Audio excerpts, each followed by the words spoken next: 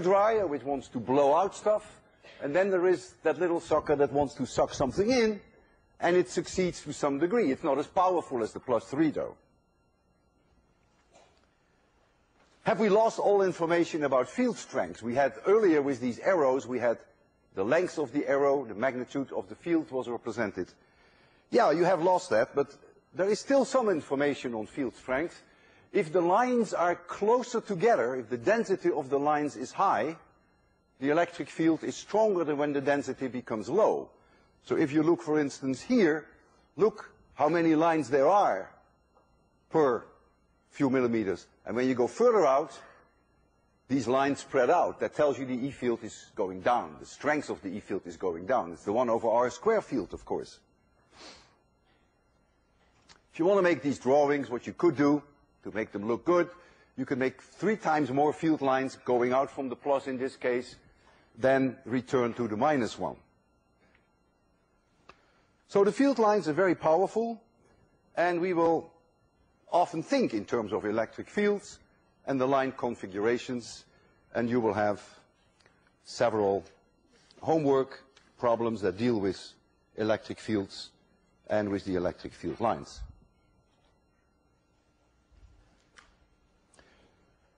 If an electric field line is straight, so I have electric fields, get some red chalk. Say we have fields that are like this, straight E field lines, and I release a charge there, for instance a positive charge, then the positive charge would experience a force exactly in the same direction as the field lines, because the tangential now is in the direction of the field line.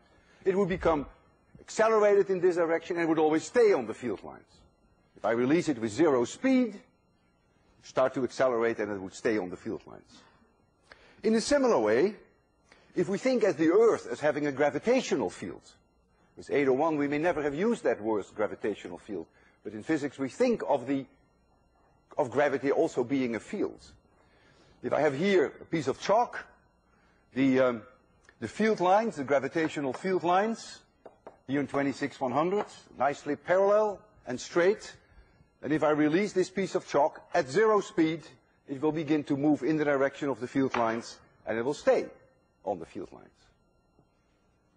So now you can ask yourself the question, if I release a charge, will it always follow the field lines? And the answer is no. Only in this very special case. But suppose now that the field lines are curved. So here are field lines, as you have seen in those configurations. It's very common. If now I release a charge in here, say I have a point charge here, it will experience a force in this direction. So it will get an acceleration in this direction. So it will immediately abandon that field line. And so if now you ask me what is the trajectory of that charge, well, it could become very complicated. I really don't know. Maybe it's going like this. And by the time it reaches this point, what I do know that then the force will be tangential to this field line, so will be in this direction. And so as it marches out and picks up speed, locally it will experience forces representative of those field lines, and so the trajectory can be rather complicated. So field lines are not trajectories, and not even when you release a charge with 0 speed. Only in case that the field lines are straight lines. Let's now look at a field configuration which Maxwell himself, the great maestro, in some of his publications put there. There's a ratio 1:4. And whether it is +4, +1, or -4, -1 is not important, because that's just a matter of the direction of the arrows. But Maxwell didn't put arrows in. So I leave it up to you. If it's +4 and +1, you have to put arrows going outwards. And what you see now here is this air blower effect. Think of them as both being positive. So there is the +4 trying to blow air out like a hairdryer, and the +1 is trying to do its own thing, and so you get a field configuration, field lines, which are sort of, not perhaps easy, but you can sort of imagine why it has this peculiar shape. If you put a plus test charge in between the 1 and the 4, then the 4 will repel it, but the 1 will also repel it. And so there's going to be a point somewhere, probably close to 1, whereby the two forces exactly cancel out. Therefore, E will be 0 there. In a similar way, between the moon and the Earth, there is a point not too far away from the moon, where the gravitational attraction from the Earth and the gravitational attraction from the moon exactly cancel each other out. That's not too dissimilar from this situation. So when you have charges of the same polarity, you always find in between somewhere a point where the electric field is 0. Let's now go to a very special case whereby I make the two charges equal in magnitude but opposite in sign, and we have a name for that. We call that a dipole. The plus charge is here and the minus charge is there.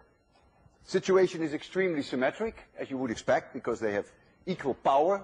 There's one air blower upstairs and one vacuum cleaner downstairs. If you're close to the plus charge, notice that all the field lines go away from the plus. And if you're close to the minus, notice that all the field lines come in on the minus. You expect that. If you are far away from this dipole, now you have a problem. Before we had a +3 and a -1. And when you're far away, the +3 wins. So it's like having a +2 charge. If you're far away, you always expect the electric field then to be pointing away from the equivalent charge of +2. But if you add up plus and minus and they have equal magnitude, let's say +1 and -1, you get 0. So neither one wins if you're far away. And notice carefully, if you're very far away, indeed you do not see arrows either pointing out nor pointing in. Nature cannot decide. There isn't one that is stronger than the other. And that makes dipole fields very, very special. In the case of the +3 and the -1, if you're very far away, it's like having a +2 charge, and the E field, when you go further and further out, will fall off as 1 over r squared. With a dipole, your intuition sort of tells you that it will probably fall off faster than 1 over r squared. And that is part of a homework assignment that you have this week. In fact, I can already give you the answer. You have to prove it. If you're far away from an electric dipole, the electric field falls off as 1 over r cubed. It goes faster than 1 over r squared.